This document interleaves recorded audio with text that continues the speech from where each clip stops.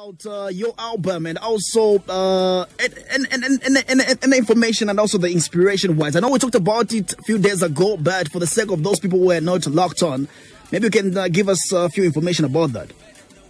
Yeah, so the album is out. It came out on Sunday and it's got 24 songs. And it features quite a number of international artists and also local artists. And, it's out now. People can get onto my social media platforms and call any of the numbers that we've shared there to get their CD delivered to them. And then also we have an album launch that's happening next month on the 25th of April. So it's a very busy period, but people are really... the response that we're getting is amazing. Like, CDs are flying and tickets at the same time like crazy, you know what I mean? Okay, so the other thing I'd like to find out from you again, Jay Rox, I don't know if you come across some questions people have been asking on social media. Maybe just tell us who you have worked with in the album before I get to ask the actual question that I checked out someone asked. Yeah, so I worked with Rayvani, AY, Rosary, Vanessa, Victoria Kimani. I've also worked with Feed Q. I've worked with Slap D. I've worked with Yo Maps. I've worked with Nezlong, FJ. It's a very, very nicely balanced project. So someone wanted to find out something from you.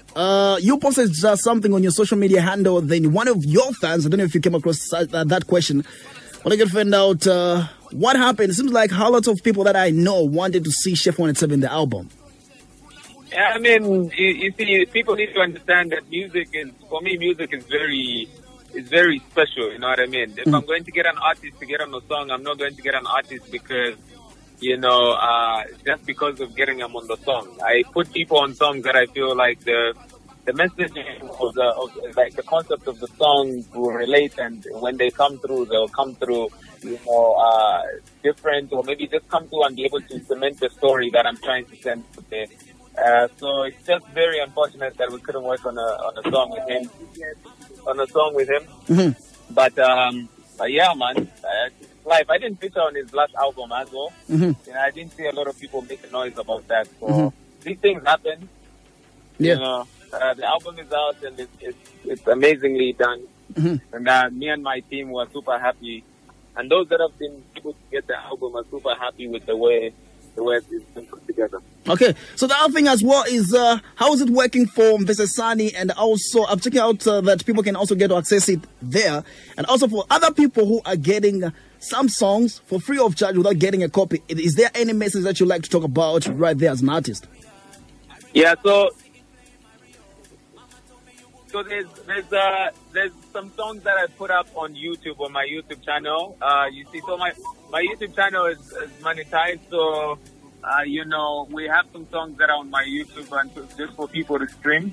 That's like 7 songs, and people are able to access those 7 songs for free on the platform. But then it's not necessarily free, because the more the streams, we get revenue off that. You know what I mean? So that's what's been happening.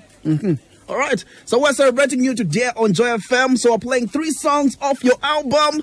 Is there any remix that you have to talk about? And also, people are locked in right now.